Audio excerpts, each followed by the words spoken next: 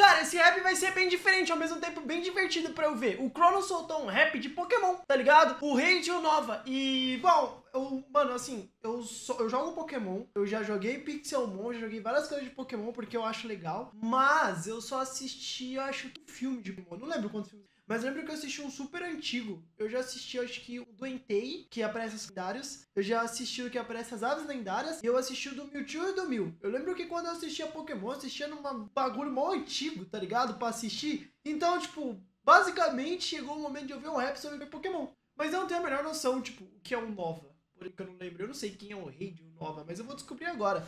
Será que ele é, tipo, um treinador de lendários? Não, de lendários não. Isso é muito improvável, né? Vamos lá, então. Voz e letra, Chrono, tá? Aí, tipo, edição, aí, tipo, igual o outro maninho lá, beat, ele mesmo, voz, ele mesmo. REI de Unova, Chrono, tá. Ah, que da hora o Zorua! Ah, que da hora o Zorua! Caraca, ele sente o Pokémon. Caraca, que legal. Legal. Achei da hora esse personagem. Ó, o Red.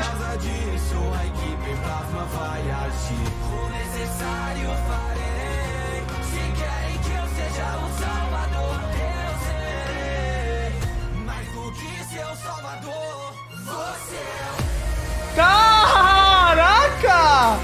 Que foda! Caraca, que personagem da hora, mano! Eu não conheço nada, então tipo, ele é muito novo.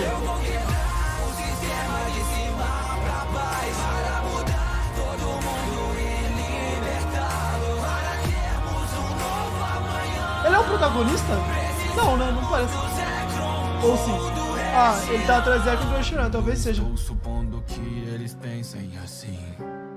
Eles contaram pra mim. Que da hora. Roubos, batalhas, maus tratos, até abandono e trabalho escravo. Como chamar isso de amizade se só se importam com o próprio lado? Que da hora, mano. Um cara que sente os Pokémons. Humano capturou tipo, sempre. Pokémon dizendo que era melhor. E como não podem ver que é algo unilateral, que é decidido pelo homem e só.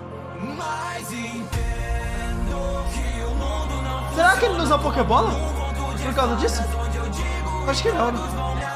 Ele deve usar Pokébola.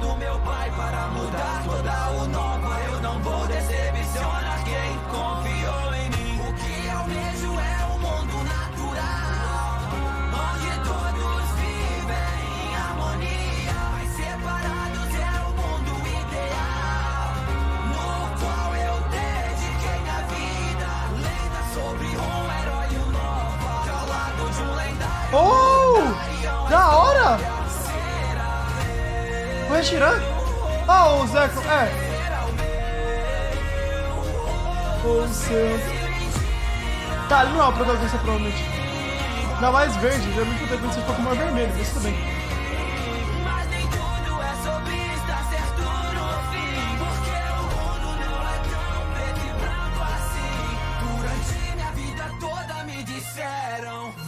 Você é o rei. Que da hora, mano! Caraca! Mano, é um personagem muito da hora. Eu nunca tinha ouvido falar dele. Tipo, eu não fiz Pokémon.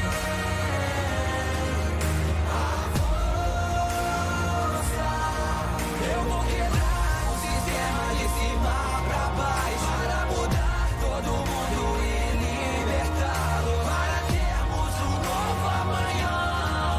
Precisamos do CHRONO. Pelo que parece, o Reshiram que ajuda ele, né? Pokémons podiam dizer essas palavras.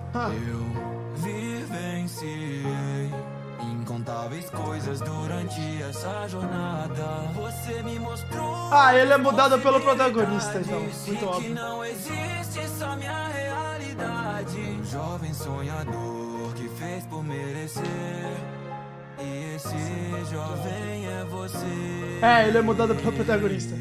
Que da hora! Bom, ele não parecia ser protagonista por ser verde. Geralmente os protagonistas de Pokémon sempre tá de vermelho, não sei porquê. Tanto que, se eu não me engano, o maior treinador Pokémon, o nome dele é Red, né?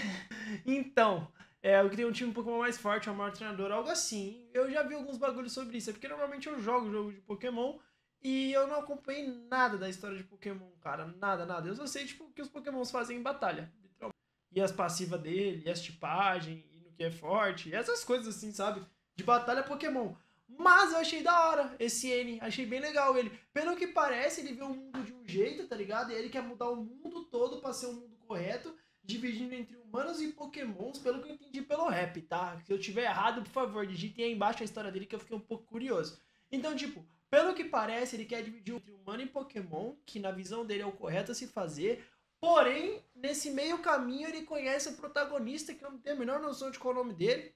Foi mal. Mas, tipo, ele acaba conhecendo, que eu sei que não é o Ash, mas enfim. Ele acaba conhecendo o protagonista que muda o jeito dele de pensar, aí ele vê que tem outras alternativas. Então, tipo, eu diria que ele é visto como um anti-herói, alguma coisa assim. Tipo, ele é foda pra caramba, muito irado, mas o pensamento dele é meio radical, só que não é um pensamento ruim. Então, tipo, ele é um anti-herói, basicamente. E aí ele tem o pensamento dele mudado pelo protagonista, pelo que eu entendi do rap, é isso? Achei massa, gostei. Tipo, Pokémon é da hora, tá ligado? É porque faz muito tempo que eu não assisto. Manda real, eu não assisto mais nada, nada. Tudo que vocês verem, tipo, reagindo de rap de anime, pode ter certeza, eu não assisti o anime, tá ligado? Eu só li o mangá, entendeu? Então, tipo, eu não assisto mais nada, eu leio o mangá. Então, sei lá, por isso que às vezes eu fico, tipo, eu ouço um rap de um anime, eu entendo tudo e, tipo, eu fico, caramba, ele falou sobre isso, porque eu leio o mangá, tá ligado? Eu não vejo. E muitos dos raps hoje em dia, eles são assim, eles são anime, tipo, começa no anime, o cara falando sobre a história do anime, o que tem no anime, e depois, quando acaba um pouco do anime, falando sobre o que tem no mangá. A maioria dos raps de anime são assim. E foi isso que me deu curiosidade de começar a ler mangá, porque eu vi muito rap as coisas do mangá, e aí eu falei, sei lá, um belo dia eu falei, mano, eu tô vendo esse anime aqui, isso foi, acho que foi Kimetsu o primeiro, não lembro. Eu falei, cara, eu tô vendo esse anime aqui e acabou já, eu quero ver mais. Aí eu fui ler o mangá, aí eu li o mangá inteiro de Kimetsu.